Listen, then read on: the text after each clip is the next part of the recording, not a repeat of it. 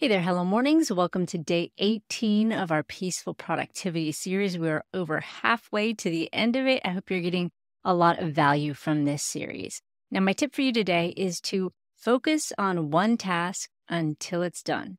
Now, if you followed our previous tip about breaking tasks down into small chunks that you can do in one sitting, then this one is going to be easy. The idea here is if you can sit and focus you're going to strengthen your ability to focus. And in this day and age, that is a superpower. We have notifications going off all the time. We have messages constantly coming at us in email, in social media. We have news updates 24/7. If you can focus, you have such an advantage over other people that you might be competing with for a job or for a different position.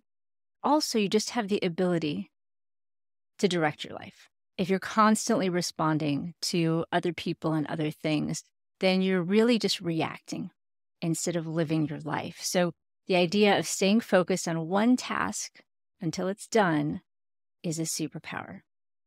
Again, you want to take your tasks and break them down into things that you can do in 15, 30, 60, maybe 90-minute chunks. It depends on what your focus ability is. And it also depends on the time of day. Now, I am not great at focusing on one task until it's done in the afternoon.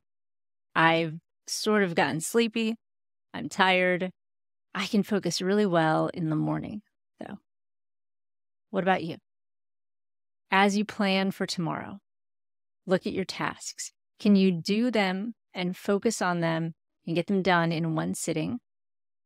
And then if so, what's the best time of day for you to get those different tasks done? Because some tasks I can do in one sitting. If I just need to reply to a bunch of emails, then I can do that in the afternoon. If I just need to check in with my community, I can do that in the afternoon.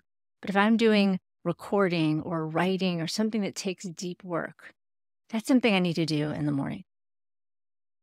So plan your day for tomorrow. Pick those tasks that you want to get done.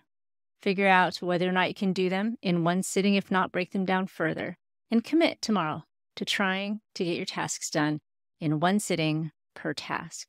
Then you can take a break. It creates this inertia. You can get a task done, check it off, feel the satisfaction of getting the work done, and it creates just this momentum towards completion. All right, friends, I hope that's helpful for you, and I hope that helps you live a life of peaceful productivity.